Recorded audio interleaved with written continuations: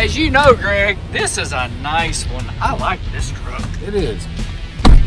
For 2020, this is what the new 2500 heavy duty.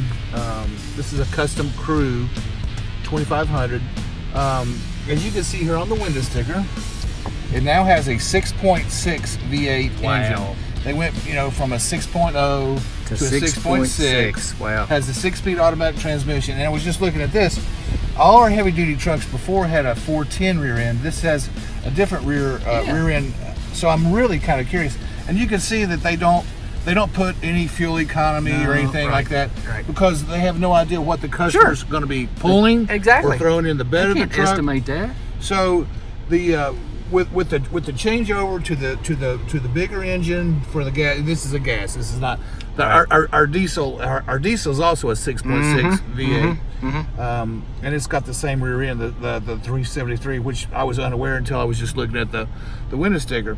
But I mean, it's a cool truck. This baby will haul anything. It's not. It will make a great farm truck. Is that true? It absolutely will. Yes. Yeah. Plenty of headroom. It does, and lots of leg room. Lots of leg room. Look at the leg room. There's air conditioning. Air conditioning back here. Ducts back here.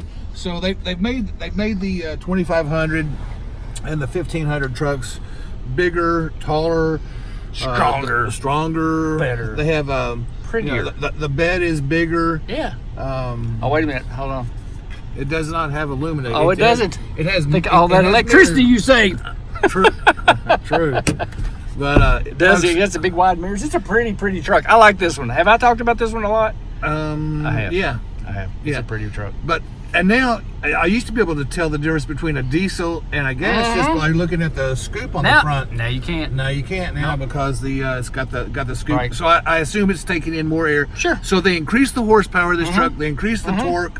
So I'm hoping, because the truck's a little bit lighter, aluminum hood, aluminum doors, aluminum tailgate. Sure. I'm hoping it gets a little bit better gas mileage. Sure. But that's not what people buy heavy duty trucks for. When you want it to haul, you want it to haul. Right. And that's what this truck is designed to do. Right. Campers, boats, all sorts of fun stuff. Cattle to the market to make money. That's right.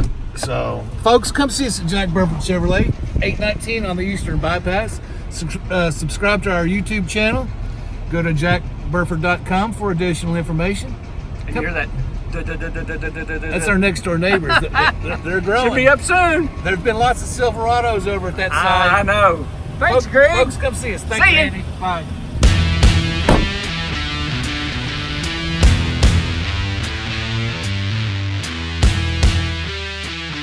And of course, shop 24/7, 365 at jackburford.com.